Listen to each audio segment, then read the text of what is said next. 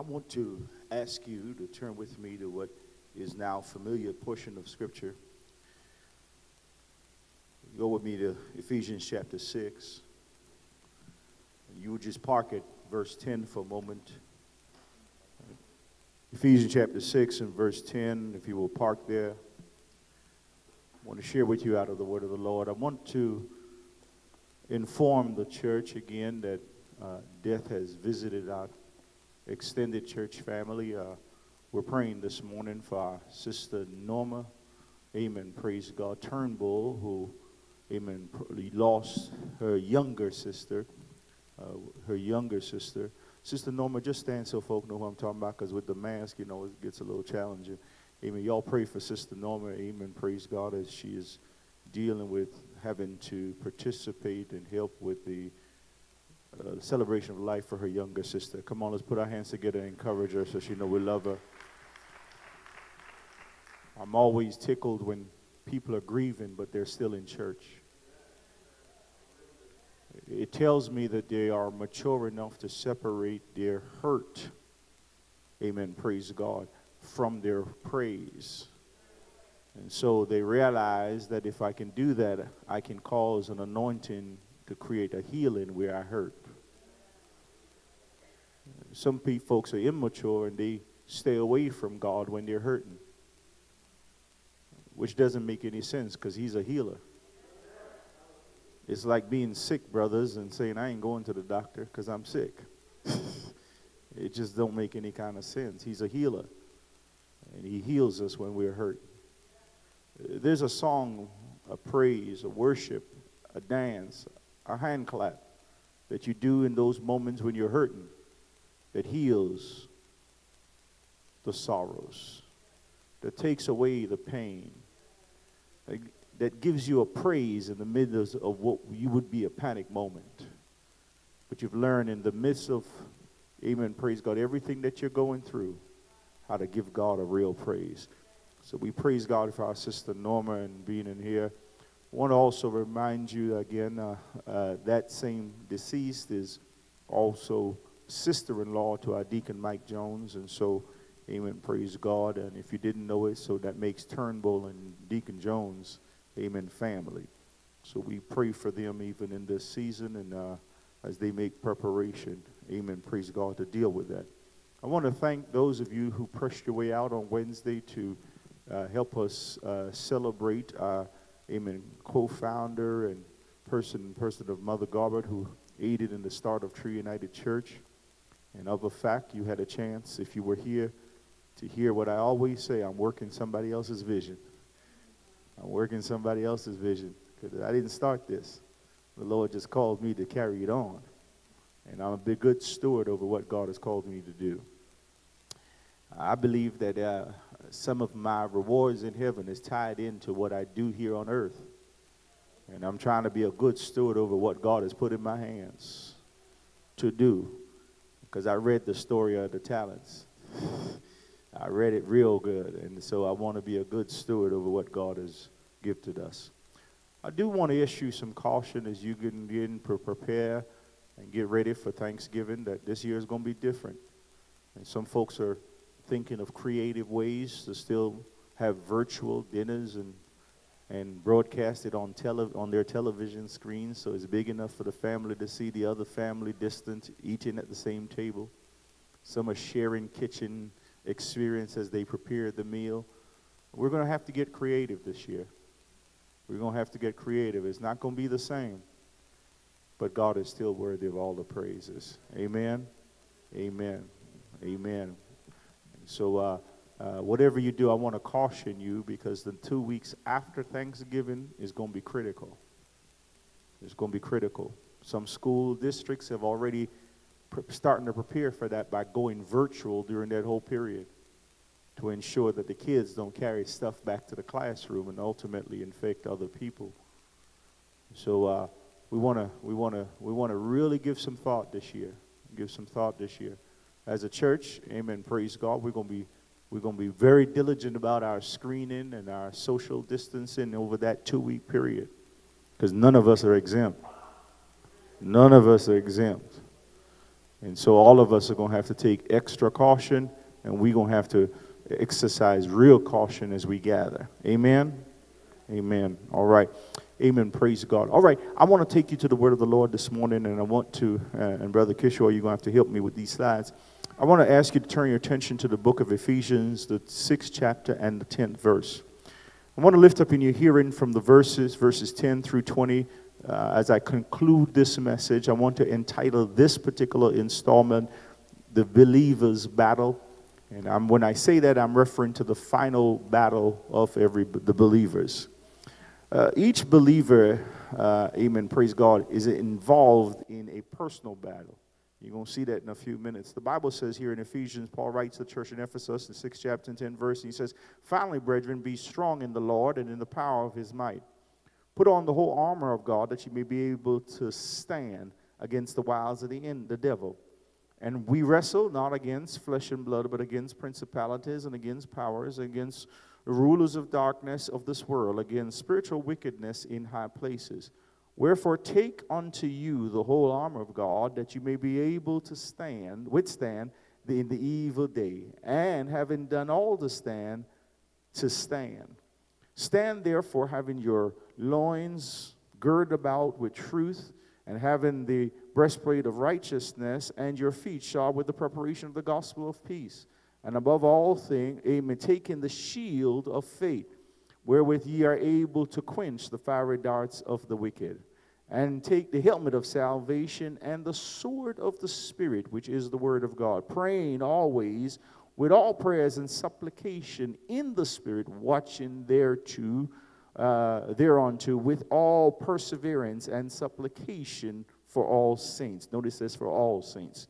And for me, the utterance may be given unto me, that I may open my mouth boldly to make known the mysteries of the gospel.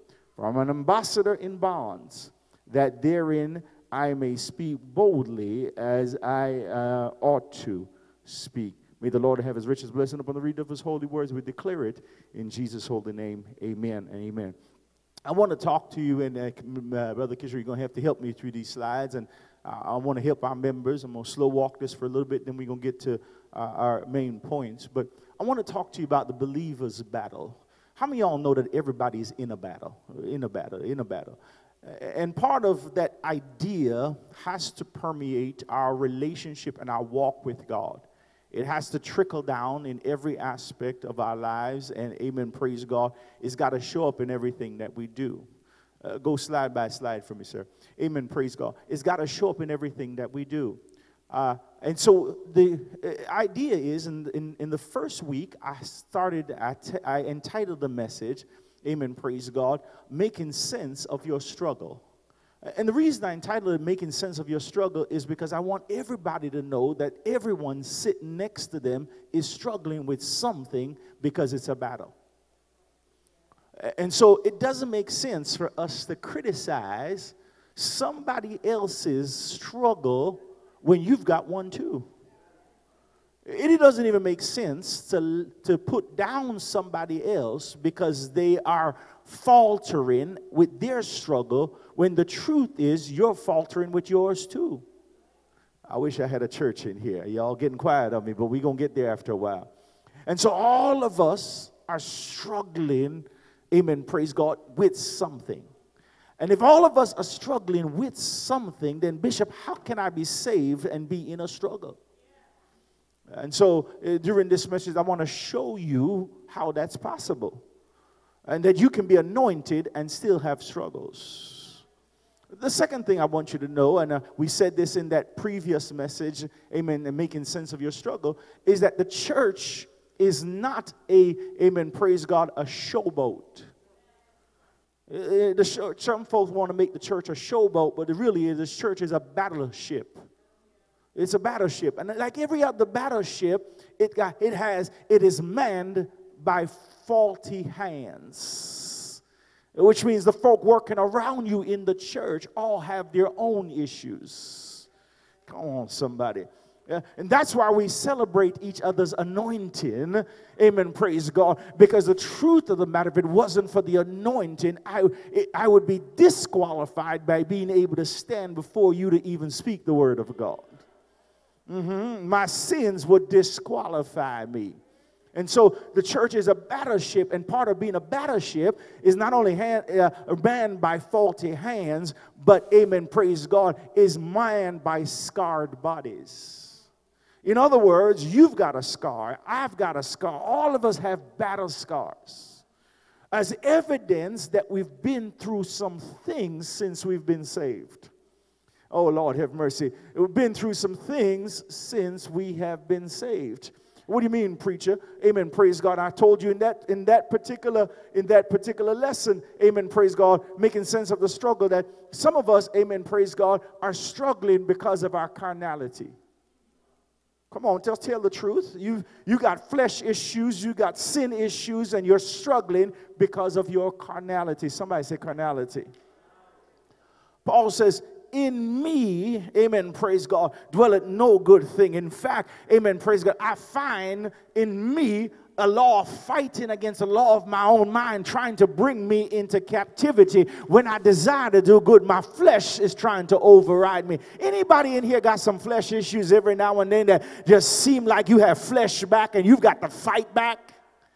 Tell the truth. It's not all about singing and shouting. It looks good when you're dancing and worshiping and praising, but when you get out of church, you got to live this thing called church. You got to live it. You got to live it. You got to learn how to live what you've been living. And so all of us are dealing with a struggle. Amen, praise God. And so critical is that struggle. Amen, praise God. The second thing is not only some people are struggling because of their carnality, but other folks are struggling, amen, because of their choices. Some of us have made bad choices. And as a result, amen, praise God, there are areas of our life that is jacked up because of your choices. Amen, praise God. Every now and then you and I said it on the funeral on Wednesday, and I did it, that there are stages in life. When the first is your innocence, when you just, you're naive to everything. Now, in those teenage years and 20 years, you don't even know what you don't know. Amen, praise God. And then you move from that area of innocence and into a second stage of investigation, where you're just trying to find out things in life and find out where you stand and find out what you can achieve and find out is the theme of your life. You're just trying to know. But then you get to a point where life takes you from just being inspired to some real deals. And all of a sudden, amen, praise God, some of the things you thought were possible are no longer possible, or wasn't possible to begin with. You realize, amen, praise God, all of us got limitations, and you move from the real deal to regrets. And by the time you get to the regrets in your life, amen, you're at the stage of your life where you're looking back over your life and seeing some things you regret happened the way you did. You wish you could change some things. You wish you had made different choices with some things. You wish you had navigated, but you can't go back and correct it. You can only go forward with your life. I wish I had some praisers in here. And that's why, and so you go from regretting to learning how to repent. I wish I had some. You start saying, God, I'm sorry for what I did and how I did it. The choices I made. I can't live in a place called regrets. So I learned how to repent so I can set my soul free from the bondage of sin that would hold me bound. Do I have a witness out here? I don't know how folk don't believe in repentance, because true repentance sets you free. Gets rid of the regrets, and all of a sudden you can walk through life with your head held up and your steps high. I got to fight this fight. Some of it is because of my carnality. Others of it is because of the choices I make. Sometimes in the first minute I told you, some of us are struggling because, amen, praise God, not only the choices, but we are struggling because of our Christ-likeness. Let me tell you something. I had to find this out by myself. We as Christians declare a high set of values that nobody else prescribed to. We say to ourselves, I'm going to live, amen, praise God, celibate in a society that has gone sick. I wish I had somebody else. And folk look at you funny when you telling them, amen, praise God, I'm going to be celibate until I find the right person. They look at you crazy because they can't even imagine that they could live that way. And if the truth be told, you couldn't imagine yourself living that way at one time. But thanks be to God who has caused you to prosper and triumph in an area of your life called your flesh. You know that if your flesh rules you, you will find yourself in situations that you don't even know how to get yourself out of. So the Christ-likeness is a burden, but it's a blessing. It protects you from some things. There are some things you never go through and experience in life because of your Christ-likeness. And so it's a blessing, amen, praise God. But some of us are suffering, amen, praise God, because, amen, I've decided to live for Jesus. I've decided, amen, praise God, if I've got to live single the rest of my life, I still gonna live holy. Oh, you get quiet in here because that's not the message we traditionally hear across our television screens. But can I suggest to you that's the message of the Bible? That's the message of the Bible. Be ye holy, because I am holy. So our Christ-likeness makes me prescribe to beliefs and values nobody else does. Sometimes our Christ-likeness causes us, amen, when we want to tell somebody off and be justified in doing it, our Christ-likeness says you're going to poison the witness. So hold your peace, hold your peace. Anybody in here, the Holy Ghost ever said, hold your peace, and your mouth almost slipped, but you took it back. You controlled your own vocabulary and verbosity and said, Lord, I'm just going to walk. I could have, but I won't. And you find so much victory when you're able to walk away from stuff you're used to. So sometimes we're dealing with choices, amen, but sometimes we're doing our Christ-like behavior and beliefs that cause us. But then sometimes we're persecuted for our Christ-like behavior. And I had to learn this the hard way because sometimes, amen, praise God, amen, the devil attacks you at work because of your Christ-like behavior. He attacks you in an area of your life, sometimes with your family, because you need approval from those folks. And sometimes you feel like the odd person because of your Christ-like behavior, because they're doing stuff or involved in stuff that you aren't involved in. And so your Christ-like behavior make you stand out, and you realize as a Christian you have to be comfortable being the odd person. I believe that any Christian who's not comfortable standing out can't be a Christian at all. Jesus never blended in. Jesus, amen, though he was able to sit in and stand in among sinners, amen, as well as saints, he never blended. You can't lose you trying to please everybody else. Sometimes you're going to have to call it for what it is.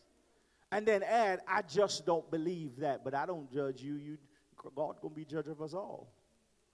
Those are the choices, those are the Christ-like behaviors, those are the things that will often bring you to the place, amen, praise God, where, and I said in that message, you got to make sense of why you are struggling. Why you are struggling. The last point I want to point out is that sometimes you are struggling because, amen, your Christ-like image. Let me say this. The devil, when he is trying to get at God, he attacks you because, like Jesus, you are the express image of God in the earth realm. Y'all don't hear me. Because if he can poison somebody's view of your Christianity, he can poison their view of your God. I wish I had some. I don't know about you, but I hold myself accountable not to do anything, amen, praise God, that poisons my witness for God. I don't want somebody seeing my weakness and, amen, judging God based on I'll be the first to admit I'm weak where God is strong. Don't look at me and judge God. I got issues just like everybody else, but I'm saved.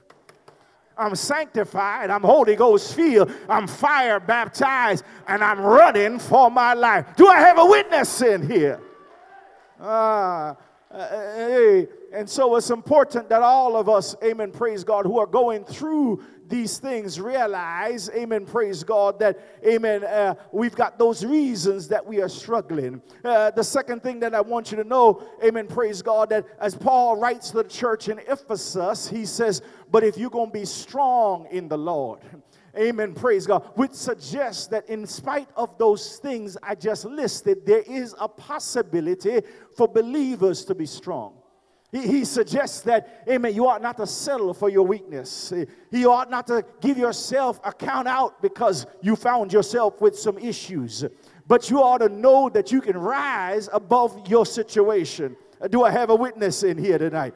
And so Paul begins to let us know, amen, that you can be strong in the Lord and in the power of his might. Now, he suggests that if you're going to be strong in the Lord, amen, realize it's not going to be because of your power, but you're going to have to learn to seek a power greater than yourself.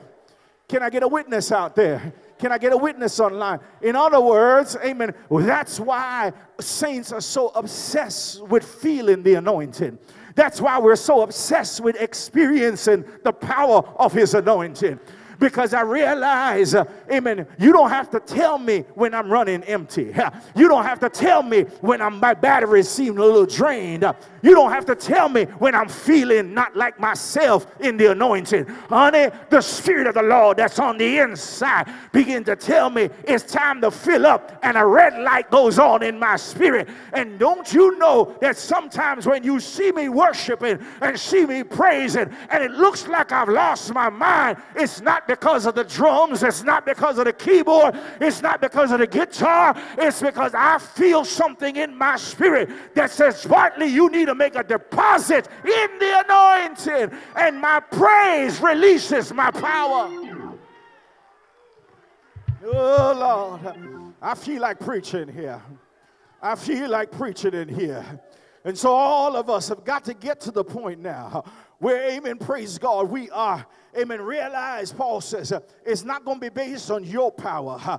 It's going to be based purely, amen, praise God, on his power. So I'm seeking more of him. I'm striving to be more like him. I'm striving to achieve what God has set out for me to achieve. I don't know who I'm talking to this morning, but I've come to the conclusion, friend, that church is more than a shout. It's more than a dance. It's more than a showboat. It's a battlefield, and I realize I'm on a battlefield for the Lord. And if I die, let me die. But I come to give God the praise in the midst of my situation. Watch this. Second thing I want to say to you, and the second part of this message was that the devil, amen, praise God, is not only, amen, praise God, amen, trying to fight us. And Paul says there's a way to be strong, but he says if you plan to be strong, the first thing you have to do is know your adversary. And that's the problem, is some folk have been studying people, but they ain't studying the devil. And can I suggest that you take your eyes off of people and put it on a real devil? He's strategic. The Bible says in the book of Job, in the first chapter, he says that, amen, the devil, amen, said to God, I've been going to and fro, seeking, amen, praise God, who I may devour. He's been busy watching you. He's watched you, Esther, in your high moments, and he watches you in your low moments, and he knows the triggers that get you down. He knows what makes you depressed. He knows what makes you lonely. He knows what makes you empty. He knows what makes you feel like you're defeated. And the devil, who is your adversary, is seeking to sift you like wheat. He is strategic. Somebody holler, strategic. I said to you, your wife and husbands, but he don't attack you the same way. Thank God for that, because I'm going to need her to be strong when I'm weak. If both of us are under the same attack, and if both of us are a total mess, who's going to run the house? Who's going to keep things in charge? Who's going to keep walking forward?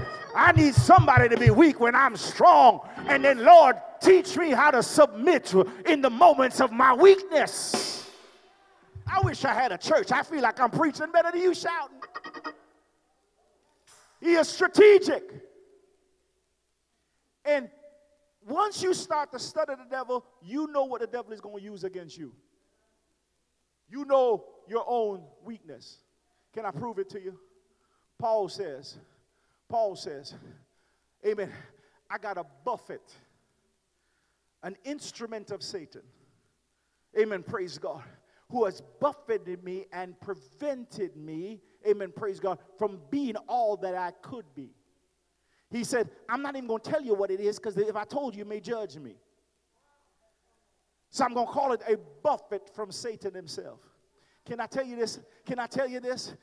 I realize the less we know about people of God, the better off we are. I don't want to know nothing but you saved, sanctified, filled with the Holy Ghost and running for your life. That's all I need to know. Amen. Praise God. But Paul says, I got a buffet. I got something going on in me. Amen. And I had to approach God multiple times for deliverance. Can I tell you this? You can't give up on asking God for your deliverance. Sometimes it's your buffet that keeps you humble. It's your buffet that keeps you broken. It's your buffet that prevents you from being exalted beyond measure. It's your buffet that makes you trust the anointing. It's your buffet that keeps you at your feet. It's your buffet that keeps you in prayer. It's your buffet that makes you fast. It's your buffet that makes you last.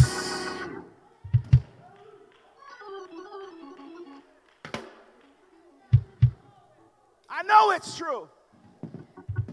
Paul said, I prayed about this buffet, and all I heard in my spirit was, my grace is sufficient. God says, my anointing can keep you. My anointing can sustain you. He said, I got to let you stumble sometimes so you don't get exalted above yourself. Woo. The devil is strategic. The devil is strategic. The devil is strategic. I also reminded you that the devil is strong. But he's not stronger than God. Now, the reason, watch this, Evangelist Pie. The reason we declare the devil is strong, can I tell you why? Listen real good. It's not really because he's that strong. Here's why. He only attacks you in the area of your weakness. If he attacked you in your strength, you would buff up and says, no way you can take me, devil. You're not that strong. But he attacks you in the area of your weakness. And I don't know about you, but I came from the streets before coming into the church. And anybody who kicks you when you're down is because they're a coward. I wish I had somebody in here. I wish I had some ex-fighters in here. He kicks you when you're down because he's a coward, not because he's strong. He attacks you in your area of weakness. So when he's attacking your weakness, you need to get up in your strength. Look the devil face to face and say, devil, I will arise. I will arise and come out of this situation.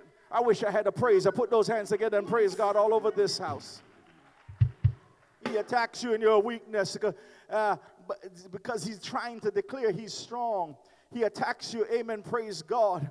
Amen, praise God. Not only because he's strategic and because he appears to be strong, but I want you to know the Bible says he is spiritual. Somebody say spiritual.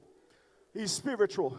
Can I tell you this? Amen, praise God. He is spiritual. Now, can I say this? The Bible, when you read, amen, praise God, about the devil before his fall, the Bible said he was created, amen, praise God, amen, not only to be a praise angel, amen, praise God, but he was created to be the highest of the praise angels.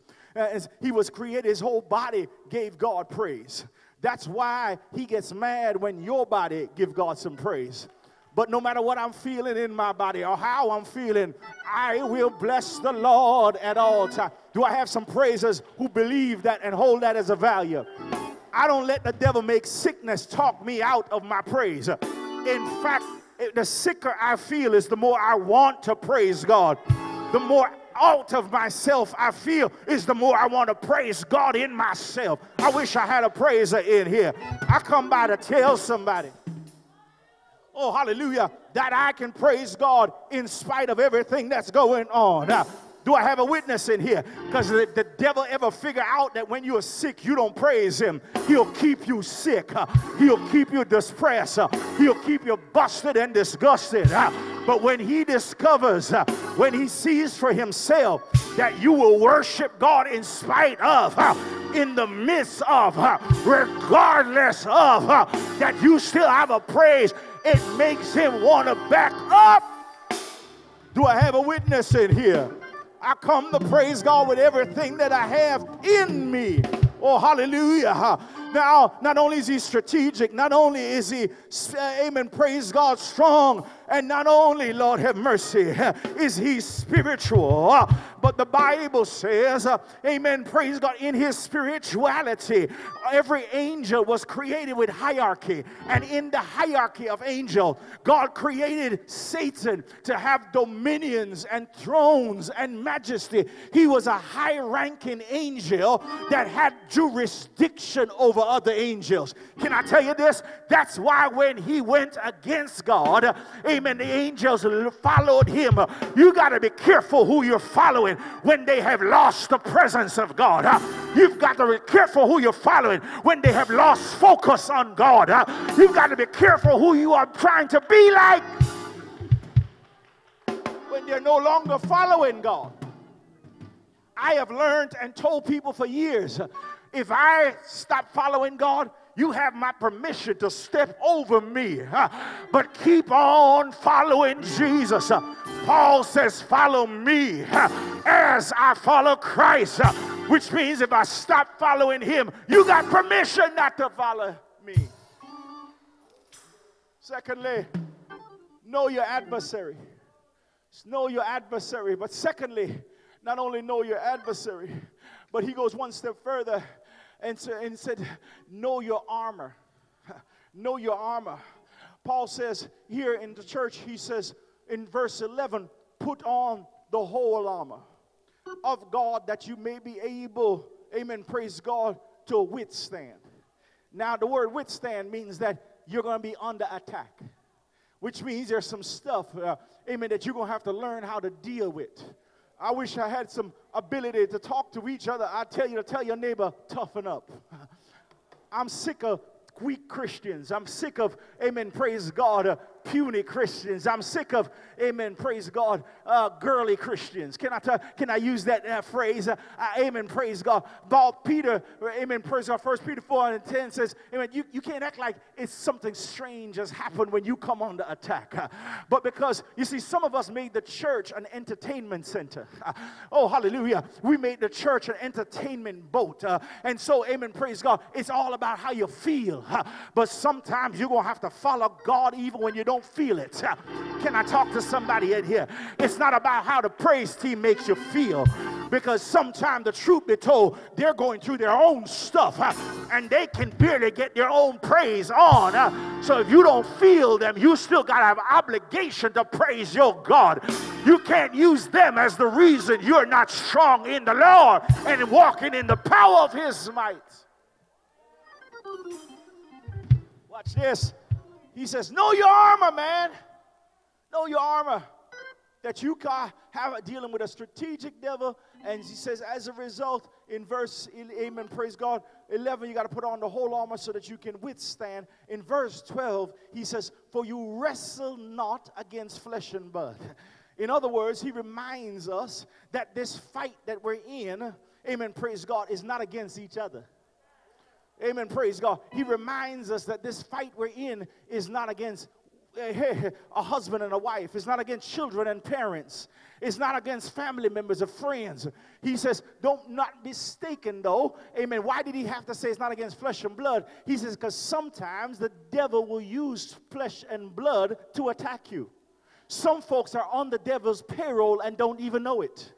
The devil is using them to frustrate you, using them to fatigue you, using them to get at you. Can I tell you something? And sometimes they are purely just being used without their knowledge. The man who was in, amen, Gardera, amen, by the city beyond the walls, amen, he had been left there alone but still possessed by devils. Can I talk to you, somebody? Sometimes the devil will use whoever he can to get to you, and oftentimes it's going to be somebody close to you, because somebody who is not close to you can't affect you. Can I talk to you? You got to learn how to look past Peter. Oh, God. I said, Peter, I hear you talking, but it's not you I'm getting ready to rebuke. I'm getting ready to rebuke the devil that's using you to try to get to me. Hello, somebody. If you don't know, the devil will use Malik to get to you, because who else will bother you? Who else is close enough to get on your nerve? Can I talk to somebody in here? You got to know when the devil is using somebody, and you got to be like Jesus. Satan, the Lord rebukes you. Satan, the Lord rebukes you. Satan, the Lord rebukes you.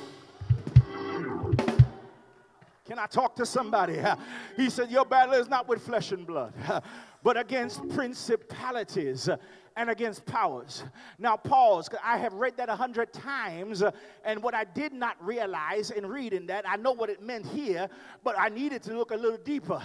Amen, praise God. Mother Turnbull, I found out that when, amen, angels were created, there are hierarchy of angels. And in the hierarchy of angels, there are archangels and angels that were given principalities over and powers over regions.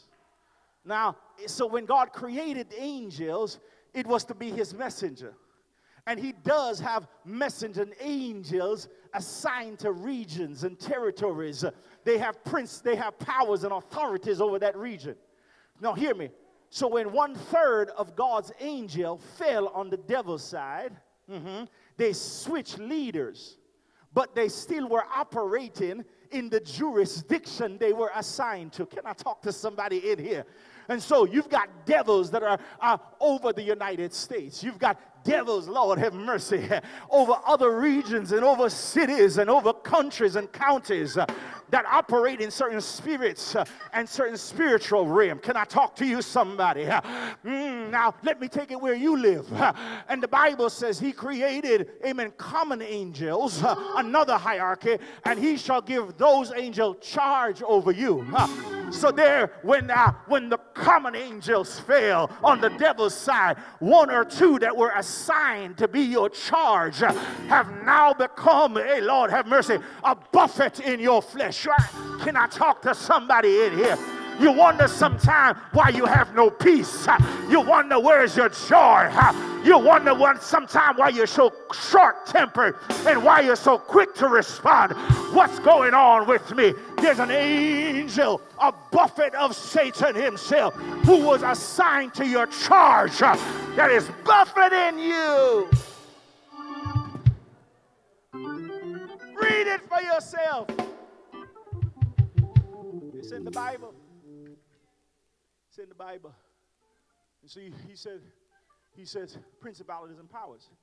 Can I take it one step further? That's why the Bible teaches this principle. He says, Paul says, nothing shall separate me from the love of God.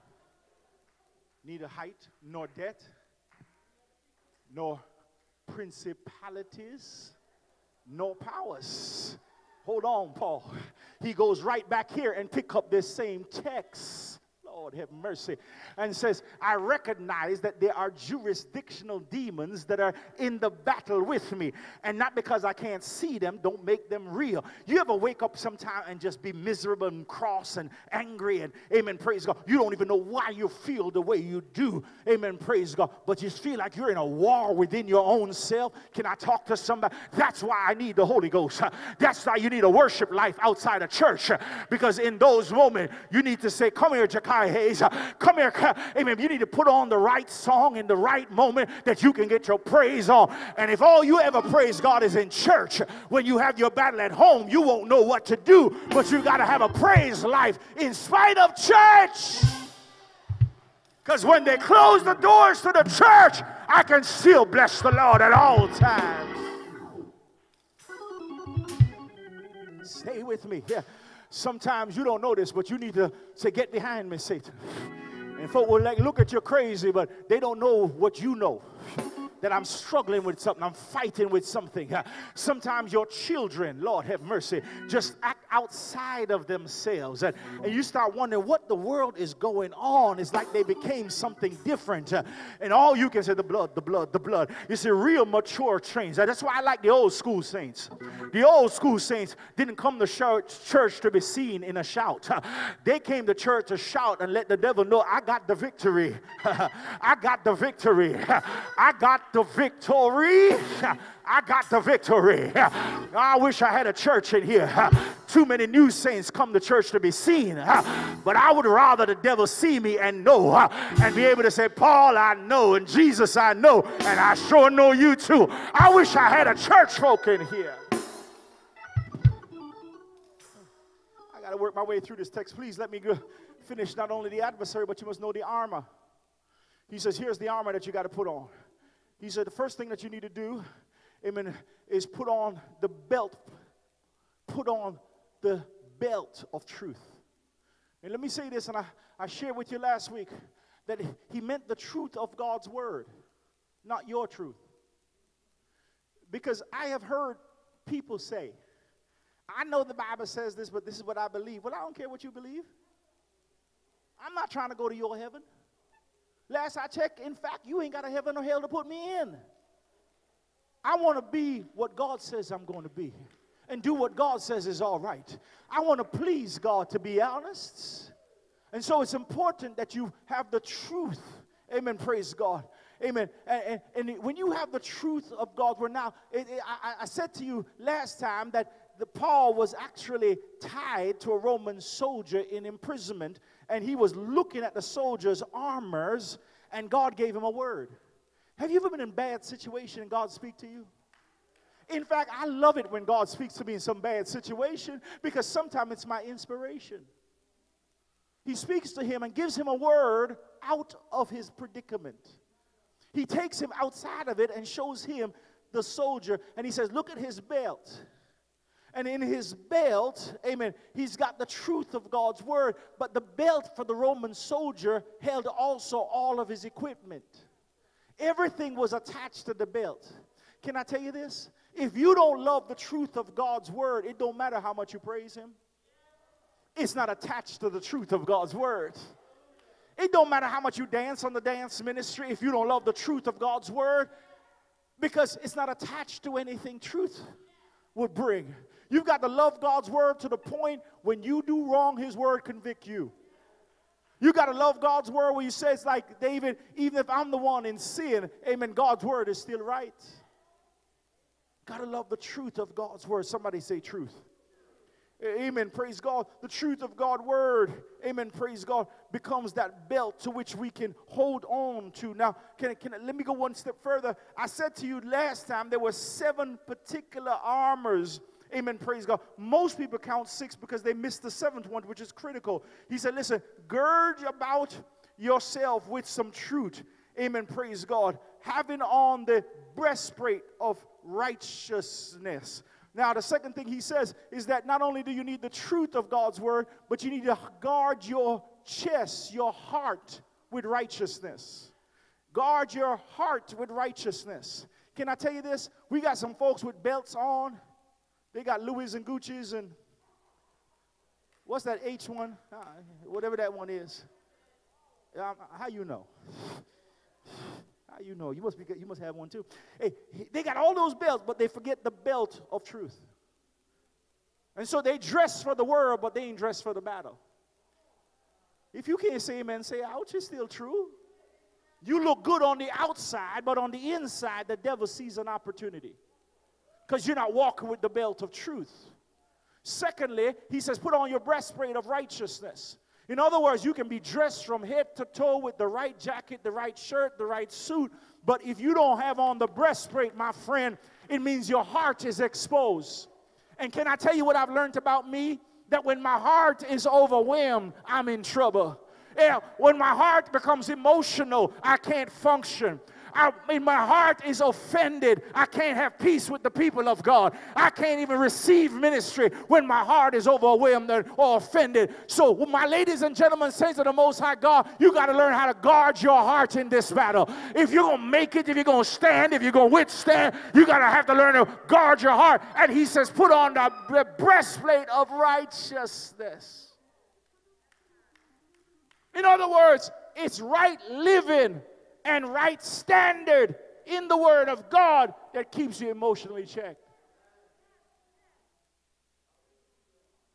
He says if you get dressed as a saint but don't have on the breastplate, it won't be long before your heart, for out of the abundance of the heart the mouth speaks. It won't be long because out of the heart comes the issues of life. It won't be long before your life will take a whole different direction because your heart is wounded. May I suggest that every time you become so offended that you can't come to church, it's because the devil has attacked you in an area you didn't have your breastplate on. I know that it's difficult to grasp, because the truth of the matter is we have raised up sensationalism in the church. Everybody now comes to church to feel good. I remember as a boy coming to church, they told me some days you ought to leave church feeling bad, because it wasn't about coming to feel good. We treat church like it's a next high. But church is not about the next high. It's become grounded and built up in the word of truth, so that when the devil attacks you, amen, you can say, Satan, amen, praise God, it is written, thou shalt not. You can't say that if you don't have the truth. It's got to be in your heart. The psalmist declares, thy word have I hid in my heart, that I may not sin against you. And so I'm working my way through this text because we're in a crazy season now. With this pandemic, I may suggest to you 1/3 of the people who call themselves saints will not make it by the end of 2021 because of what has happened in 2020. I'm going to tell you that. The question becomes, will you be a statistic? And the reason they won't make it is because they don't have on the whole armor. They got pieces of it on, and they feel like the pieces they have on justifies their position. But the truth of the matter is you can't withstand without the whole armor. And Paul made a statement of strength by saying you're going to need the whole armor to stand. It's the only reason I'm taking 3 weeks to go through this, because I need each of us to see where we are in this. He says not only is there the breastplate of righteousness, but he says, listen, amen, praise God, verse 15, and make sure your feet is shod with the preparation of the gospel of peace. He says, how does the devil attack you when you don't have on the right shoes? I celebrated my 55th birthday, and I was in Europe knowing that before that, and I knew I was going to have a special day, and I bought a pair of shoes in Europe. I ain't going to tell nobody how much I paid because I'm still repentant. And it's not good to confess when you're repentant. You only need to confess to God.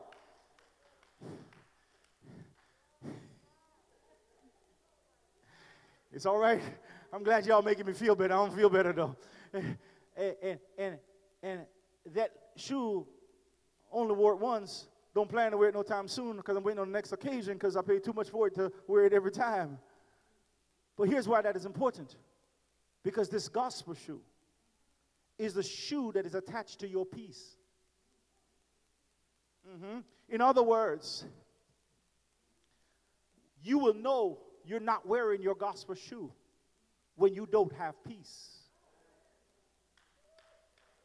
Oh, yes, you may have the belt and you may have the breastplate, but when you've lost your peace of a saint, amen, it's because you don't wear your right shoe. You may come in the nice shoe you bought, but do you have your gospel shoe on? It is the gospel shoe. Amen. Praise God. And so it's an important part of the art of the armor of the believer. When you understand that you're in a battle, you not only put on your nice shoe, but you put on your gospel shoe. Amen. And sometimes you put it on over your nice shoe. Amen. Praise God. Amen. So the feet of the righteous are ordered by the Lord. And I need the gospel of peace to follow me everywhere I go. Because when the devil is after your peace, you won't have peace at home. You won't have it on the job. You won't have it in the classroom. You won't have it in the friends. You won't have it in the den. You won't have it in the basement.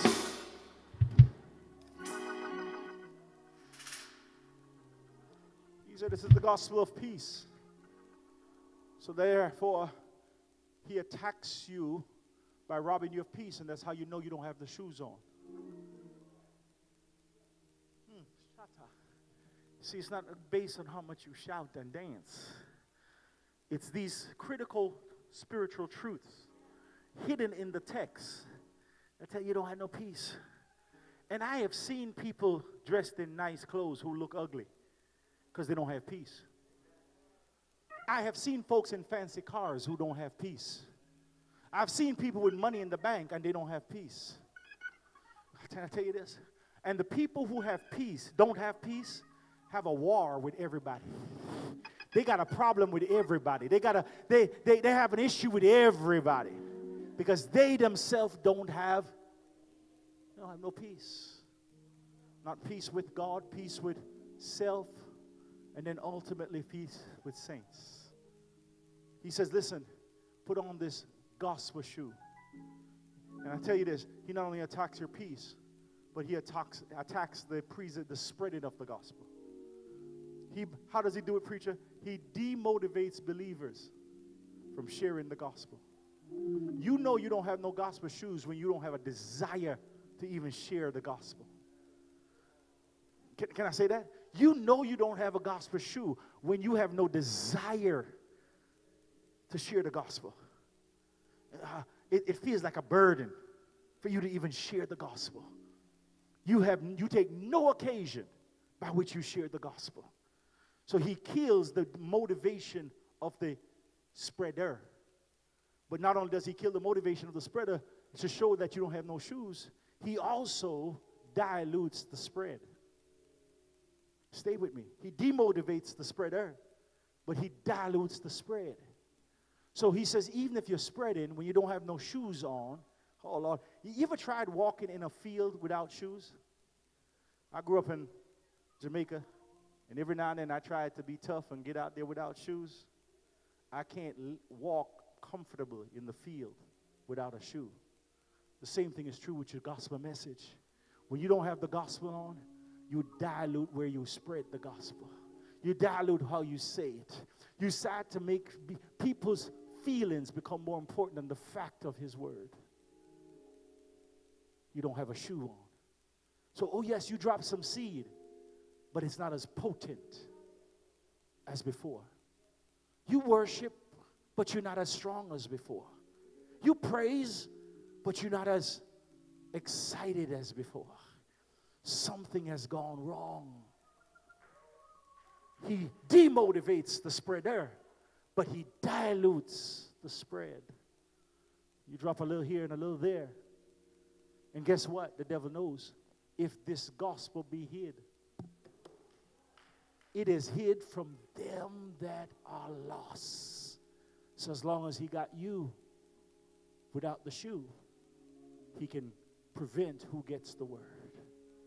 Am I helping anybody? Because I'm working hard in this text. Let me just finish this armor. He not only deals with the gospel shoe, but he said, take the shield of faith, wherein you may be able to quench the fiery darts. Angel, take this helmet.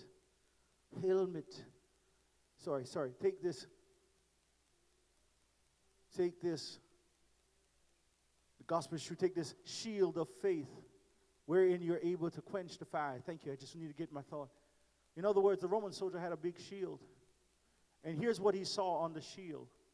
He saw that it was normal for them to put an ointment over the shield, that when the fiery darts of the enemy would come, the salve, the thing that was anointing the shield, would put out the fire associated with the darts.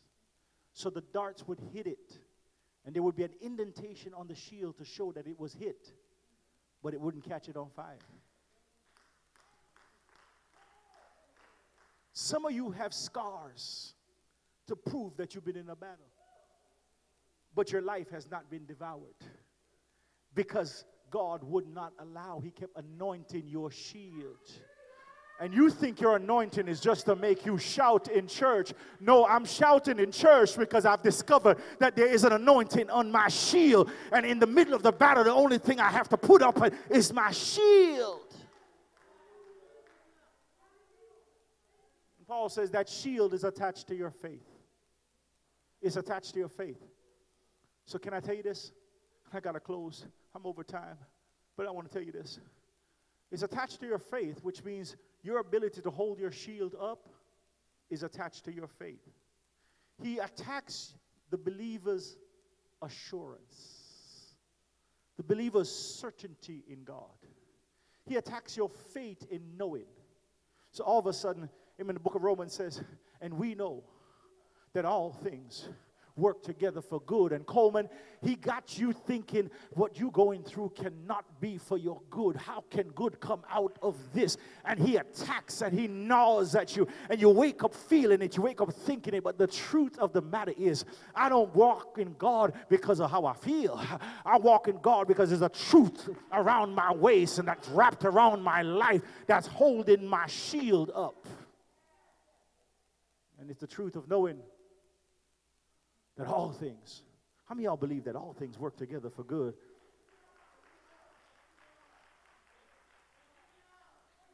So I was talking to somebody yesterday, and I said to them, I said, I have to believe that even when I don't understand what the future holds, I know that God is somehow working it for my good.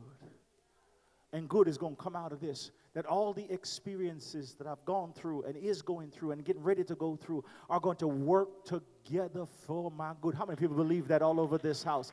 My bad is working for my good. My good is working for my good.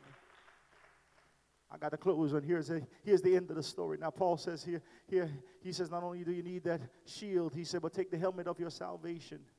Amen. And the sword of the Spirit. Can I tell you this? The helmet covers your mind. He covers your mind because he knows that if you ever get outside your mind, Lord have mercy, you're going to be a holy mess. Can I talk to you, somebody? He knows that if you ever lose your mind in the middle of this battle, amen, your whole family generation is going down. Can I talk to you for a second, Howard? Just make it personal. If you ever lose your mind, amen, praise God, he's not only just wiping you out, he's taking your whole family out. Can I talk to you, somebody? So you got to guard your mind. You got to do everything to guard it with all diligence. Amen, praise God. You got to hold on to your head sometimes. You got to cry in the dark and say, God, wipe away the tears from my eye. Because when I get out of this shower, I got to be a whole different person. Do I have a witness out there? I got to close. He says you got to take this whole helmet of your salvation and put it over your head so that there is sozo. There's that healing that falls on your mind. He says not only that, but you need the sword of the Spirit. You need your offensive weapon of, amen, praise God, so that you have this sword of the Spirit, amen, so that you can do warfare in the Spirit. And I found out, Mother Pie, that's every now and then when my mind is under attack, it is the Spirit of the Word that comes flowing out of my anointing. And all of a sudden, I hear myself speaking in tongues. Y'all don't hear me. I hear myself speaking in tongues. I can't even interpret what I'm saying, but I hear myself speaking in unknown tongue. And the understanding of my mind is shut off.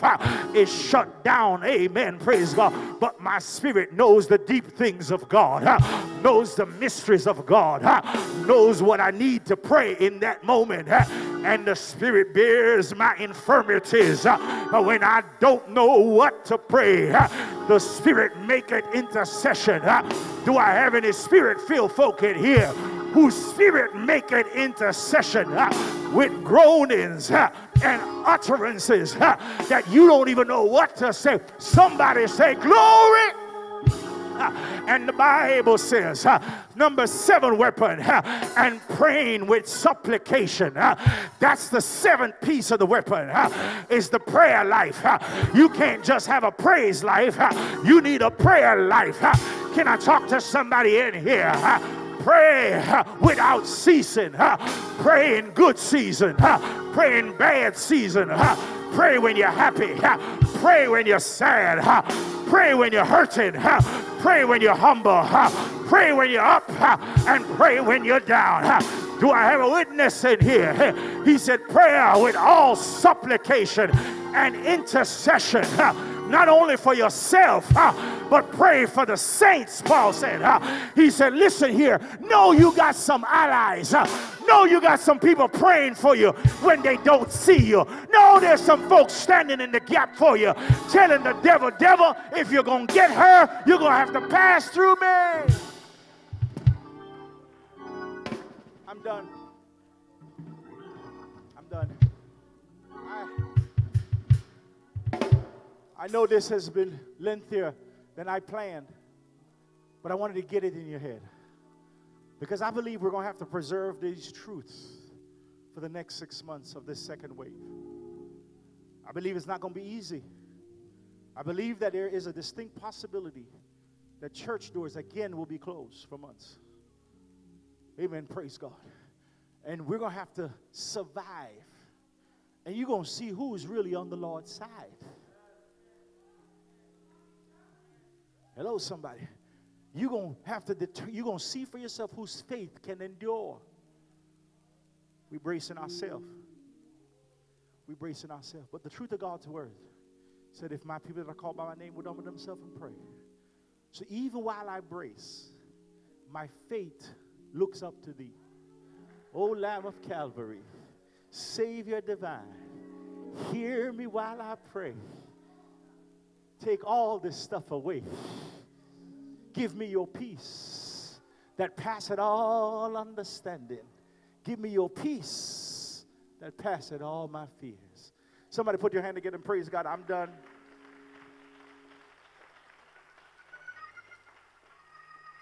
I'm done. I'm close. I'm going to close with this. Last night, and my wife's here, last night, Evangelist Pie, Aunt Pie. Deacon Wolford, last night my son, Chad, ran in the room and he was all excited. I said, what Chad? Oh, Chad gets excited. He gets excited. You're quiet every other time, right? He gets excited and he said, Elder Handy, he ran up, he said, Dad, I've never had this many views on TikTok. I said, okay, you excited about TikTok, all right. What they looking at? He said, Dad, I don't know how to explain this to you. I said, well, try. I ain't that dumb, right? Just try. He said, Dad, I posted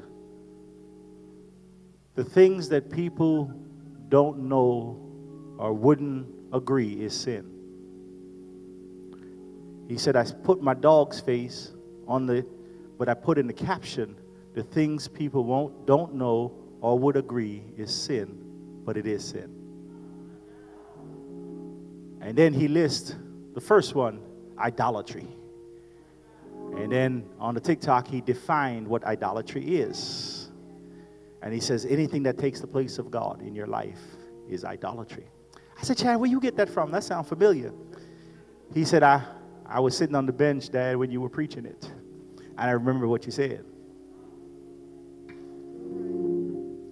And then the second one he said, and a gay lifestyle. And he defined it as LGBT, and he went on. And I was afraid to ask him what he know about that, so I left that one alone. I don't know how to get into that conversation, so I said, I'll leave that for his mom to ask. He said, Dad, it had 3,500 views in 3 hours. He said it had literally hundreds of comments, including people who said, you shouldn't force your beliefs on other folks. And he said, I responded, it's my belief, it's your choice. But it's my belief.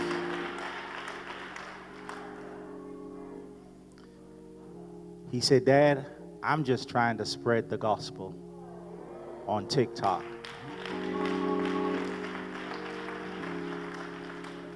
Ella Handy, I had to guard my heart with righteousness because I've been preaching and sweating, and I don't have no 3,500 people in 3 hours.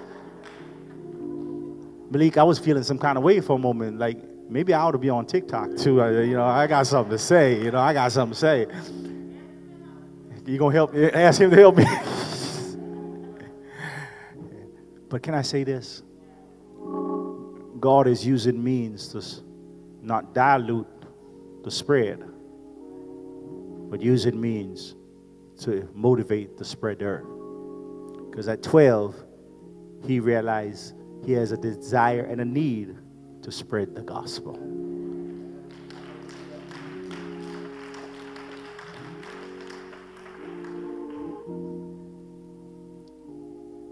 And he said that, Dad, out of 400, almost 4,000 views, there's like 150 likes and a few other folks who put thumbs down. And he said, Dad, but I don't care about the thumbs down. Now they know.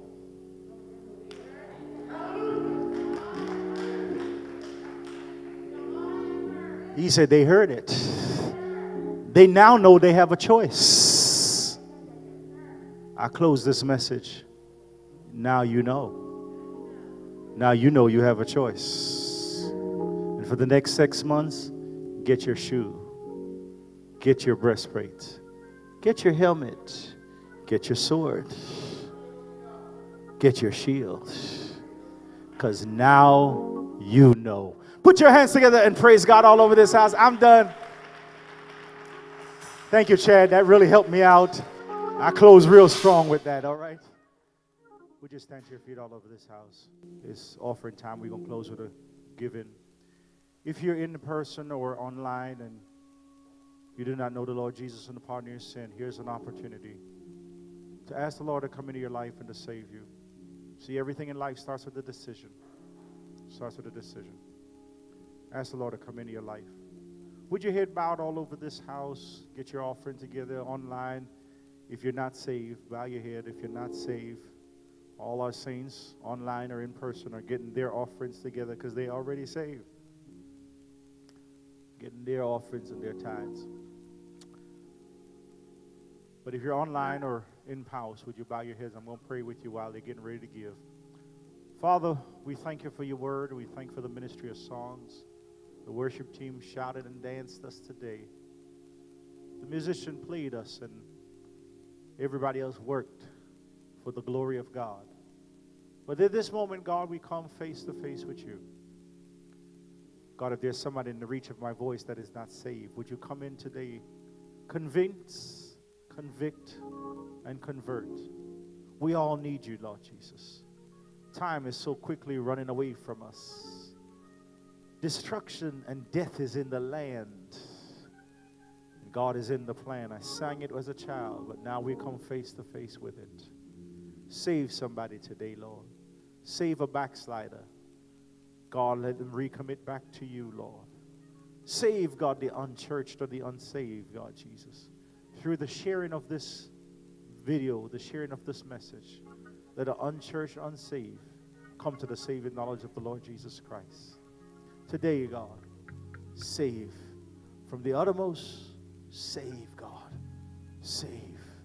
Come in today, convince, convict, and convert. I say thank you, Lord, because only you can do that work. In the name of the Lord Jesus Christ, amen and amen. If you're in here and in person and you prayed and asked the Lord to come into your life and to save you, and you meant that prayer, if you prayed it and you meant it, just raise your hand. If you're online, amen, praise God, and you prayed that prayer and asked God to come into your life and save you or come into your life and reclaim you as a backslider, bring you back into right standing, just raise your hand. You can raise your hand online by just inboxing right there on Facebook. You can inbox. You can inbox. No matter when you listen to this video, you can inbox me. We'll return that contact, and we will help walk you through your process of coming and getting in the right standing with God. Anybody in the house or anybody online, all you got to do is identify yourself. We're here to work with you. Somebody brought us in. All of us came from the world into the church, and somebody helped us get in right standing. Is there one today? Is there one? Going once, going twice. Is there one online? I'm speaking to you this moment. The next move is yours. Is yours. Put those hands together. Let's praise God all over this house. Amen. To our online audience, God bless you. God bless you. Join us this Tuesday night, 7:30 p.m. online. Join us right there on Facebook. Join us on Facebook in the virtual space as we prepare to conclude the Revelation chapter 20 and 21, and then we'll have one chapter after that, 22, and we'll be done with the entire book of Revelation. So join us 7:30 on Facebook, amen, in our virtual space. You that are in person, if you haven't been joining us, come on, set your alarm, log on, 7:30. There's nothing more important than studying the book of Revelation. We thank God for Pastor Green and Minister Leslie that has been doing the yeoman's task of working through that book. And we thank God for your prayer. Let's put our hands together and seal this with a praise, everybody. Heads bowed, hands lifted. May the grace of God, the sweet fellowship of the Holy Spirit rest with you, rule with you, and abide with you. May his power and presence be with you in everything you do. May it bring him glory. That is my prayer in Jesus' holy name. Everybody say amen and amen. God bless you and God keep you this week. Amen. Praise God. Whatever you do, you'll never look at the armor of God the same way. Please leave out, amen, praise God, exit the sanctuary only for those who need to remain to have a conversation. Then you sit back in your seat. But everybody else, please leave and leave social distancing. Amen, praise God. I got to take every precaution now, please. Oh, yes, sir. Yes, ma'am. One other thing before you go, please, if you are in need of a Thanksgiving turkey platter, Thanksgiving turkey basket, please write your name on a piece of paper, and there is a basket in the lobby in the foyer. Please put your name and your phone number on that and put it in that basket, name and phone number on that paper, put it in the basket, and we will add your name to the list. All right? God bless you. Amen. Greet each other virtually. Give yourself a virtual high five, virtual hug, a social distance hug, social distance high five. God bless you.